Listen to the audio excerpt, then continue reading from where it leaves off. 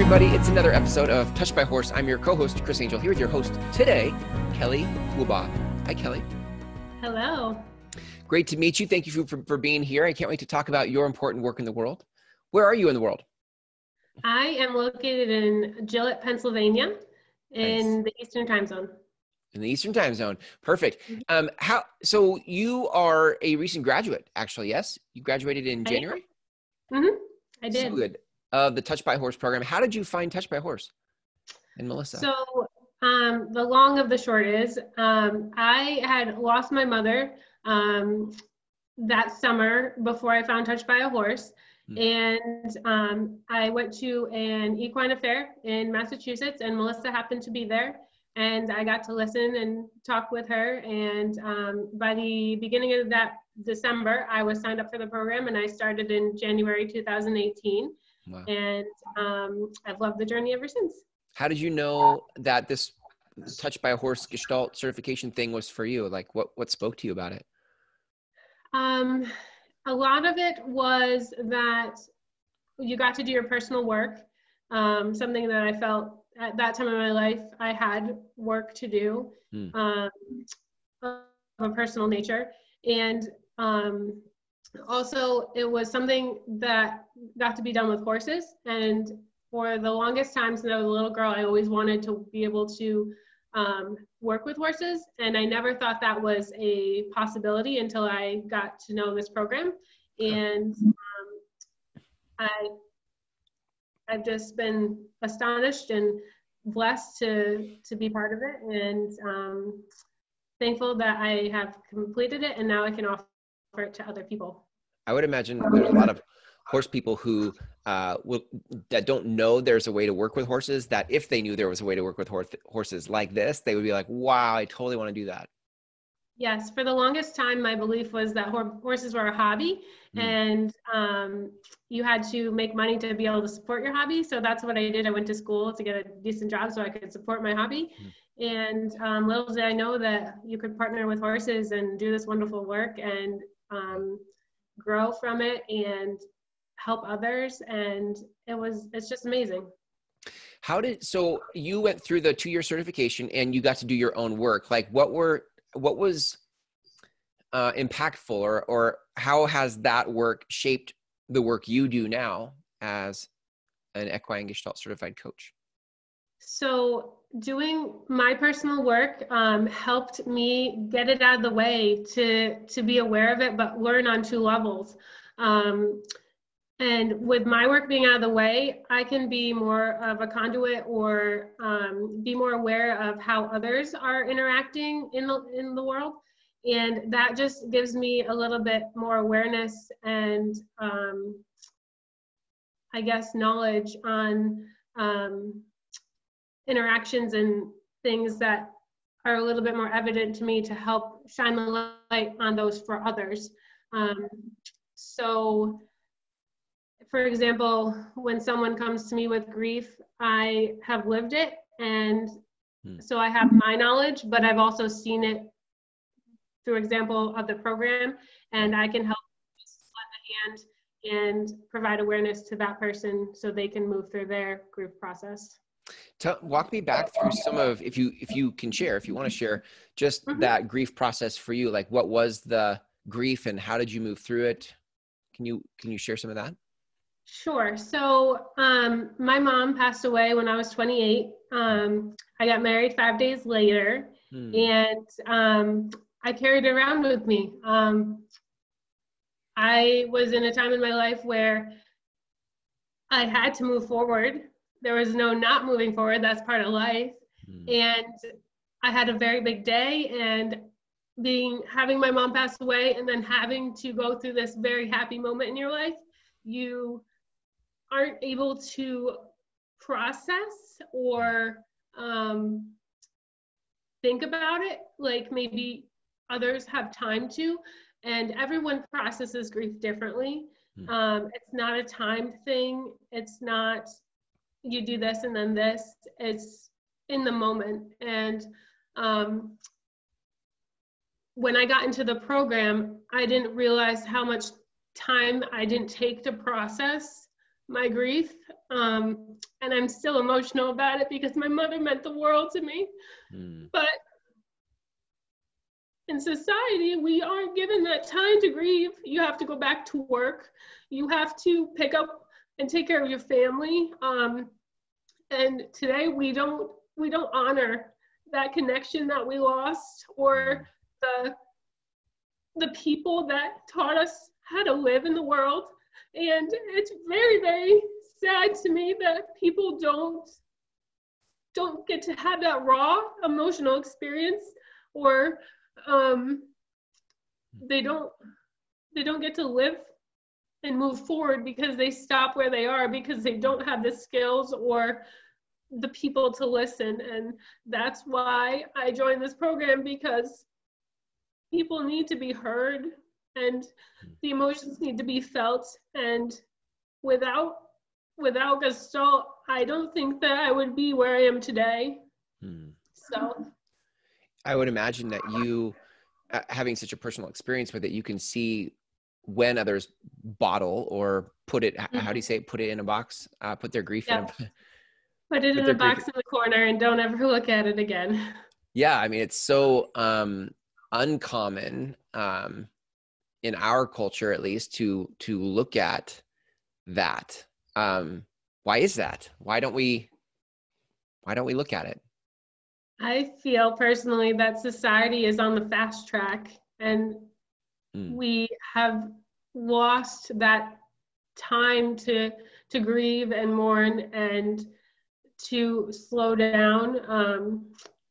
We, either because of our job, we can't take the time, or financially we can't take the time, or others look down on it. We put others most of the time before our own emotions and needs. In our heads, we tend to think about what others think instead of thinking about what's right for me in the moment. Right. And it's very, very difficult for somebody to have that time or process their emotions without being affected by what society thinks or needs from them at that time. It's like the deck is stacked against us you gave so many reasons, and they're so common, all of them. Time, I'm embarrassed. I should, I'm selfish if I try to take care of my own needs. So many reasons to not look at it and put it in a corner. But what do you like when I think that perpetuates something? Like, what do you see as the downside of stuffing it in a box and putting it in the corner? Like, what happens when we don't deal with our grief? We carry it around with us. It affects us in other parts of our lives. When someone close to us, like a friend, loses somebody, or a job, or there's massive amounts of change, and we fear that change. And grief is a multitude of ways that it arises in our lives. And without dealing with the grief that affected you first, you tend to deal with similar triggers the same way. And instead of moving through them and forward, we tend to get stuck in one place. Yeah, I could see this probably with relationships. You might not have you might feel stuck in a relationship. You might feel stuck in a career. You might feel stuck in there's all sorts of places in life where you just feel stuck. And I don't think grief is the first place I would think to look. Right. I would look for things like, oh, maybe it's a new skill set I need, or maybe it's some new perspective I need, versus looking at what's buried deep inside, as the thing that, do you feel like that's true too? Yeah, I don't think that I realized how many places that grief touched or could touch my life. I feel that we think of it as a one-track thing, that grief is just in this lane, when grief can reach out into other lanes. Totally. And if I'd never looked at the grief around it, I don't think that I could process other joyous things in my life, or you know, I had my first child after my mother died, and I think that would have been very different for me to experience if I was in that grief and thinking all the time, well, I wish my mother was here. I don't think that I would have enjoyed all the little moments we have together and all the skills that she taught me to be a good mom. So I think that if I didn't choose to look at that, I would not be able to raise my daughter in the way that my mother raised me, or, you know, be the wife to my husband that I am, and that sort of those areas of my life. I think about just the uneasy feeling when it starts to rise up, right? Like when you start to feel it rising and you're like, there's that feeling. And you're like, I don't want to feel that. Yeah. I don't have time for that right now. I can't feel that right now. And then we just push it back. Yeah, that's what the horses are really good at, is they're there to support you during this time. And when the horses are working as my partners in this wonderful, amazing work, they're there to support you, and you tend to be able to let it go or release in a better manner for yourselves. And the horses actually help you release and get rid of it. They do something called bleaching, which you don't get to see every session, but they just take that energy that's sort of, I think of it as dead energy that you're just hanging on to, that's weighing you down, and they help you release it back into the atmosphere, and you just become lighter and more freer and are able to just move forward and honor those connections that you have lost, and are grateful for. You move into, I think you move more into gratitude and other emotions that just help you move through life in a more elegant, meaningful way. Yeah. So how do we begin to make peace with, I don't know if that's the right way to say it, but how do we be with, so that we're not a prisoner to the grief we have that's stuffed in a box? How do we begin to live a fuller life, even if we've had grief?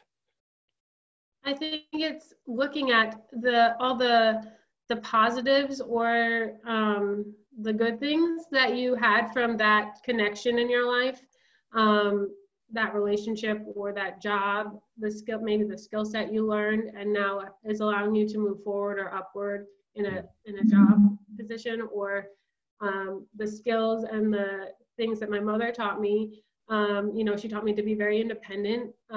So I can do everything on my own. I can change a car tire. I can take care of horses. I can do heavy labor. I can read.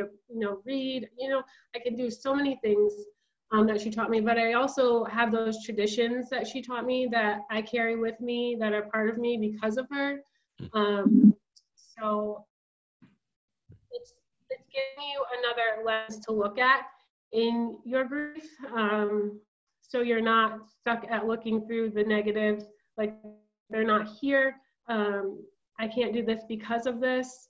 All those negative or things that weigh you down, instead of looking through that lens, change the focus or the lens.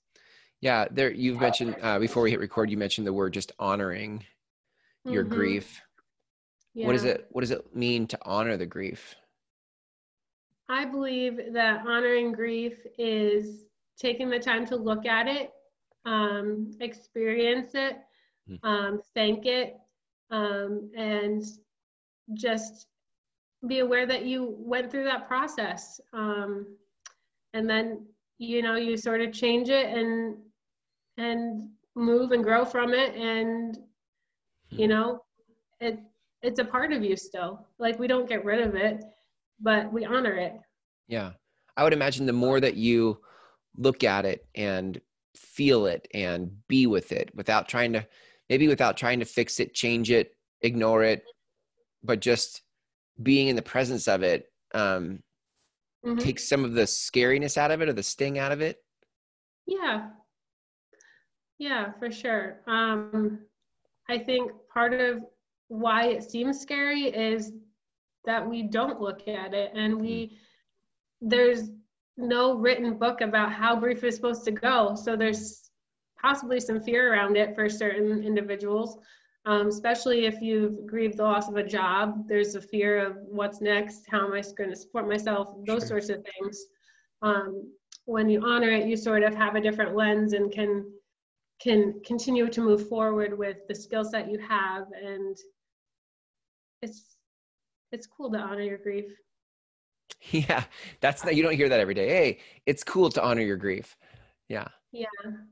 But it does make something more available. We've sort of talked about it, but just I'll ask it and you can tell me what comes up for you. But when I start to honor my grief and be with it, what are the new possibilities that start to open up? Like what becomes available that wasn't there before?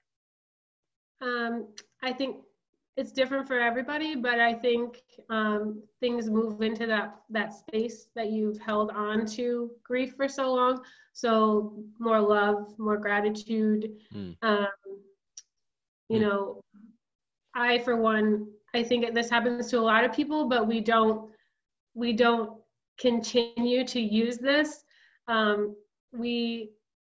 We're more thankful for things, it shifts for us because death is final and we don't know what death is on the other side. And so people have more gratitude for things. However, I think being in that fast lane of society, we don't stay in that position of gratitude and thankfulness and being in the moment, being like flying by the seat of your pants or, you know, whatever it may be for you, because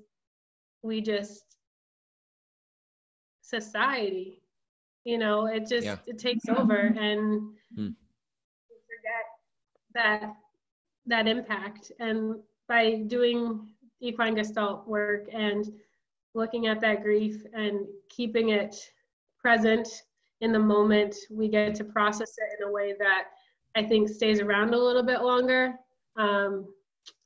You're more aware of it and in the moment. And when it comes up, like you saw, I released my emotions and I'm not afraid to do it. My mom meant the world to me, and I cry like that in front of complete strangers, obviously, but I'm so thankful for the time that she spent with me, and you know, the things, I've said this before, things that she's taught me and the traditions I have and the place I am today because of it.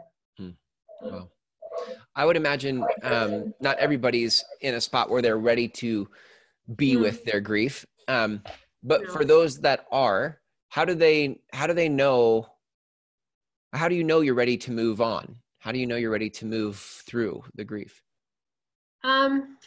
I wouldn't say they're gonna know. And it's different for everybody. I keep saying that, but I truly believe that sometimes when you have work to do, it'll come up when it's ready. And you just have to take that deep breath and go for it, and come do your work. And when it's ready, it'll come up. And sometimes there's other things that need to be cleared before you're ready to do that. And other times it's in the forefront and needs to be taken care of. Yeah. Well, I would imagine people listening to this who have grief in their background, whether they've dealt with it or they haven't dealt with it. Maybe they've dealt with it, but there's more there to deal with. Like there's more to move through and they can feel that. Or they haven't dealt with it yet. How do people reach out to you to begin to move through this kind of work? It sounds like you can really hold space for them to move through this with your Gestalt work. Yes. So I have a website. It's www.longviewequinegestaltcoaching.com. I'm also located in Facebook and Instagram, and all of those have my website attached, and phone numbers, email are all located there. So nice. Beautiful. Kelly, thank you for this important work. Grief is such a paralyzer. Like I think it can paralyze people in life if they don't move through it. And I love that you're tackling this with great vulnerability and transparency and courage, and what important work. So thank you. Thank you.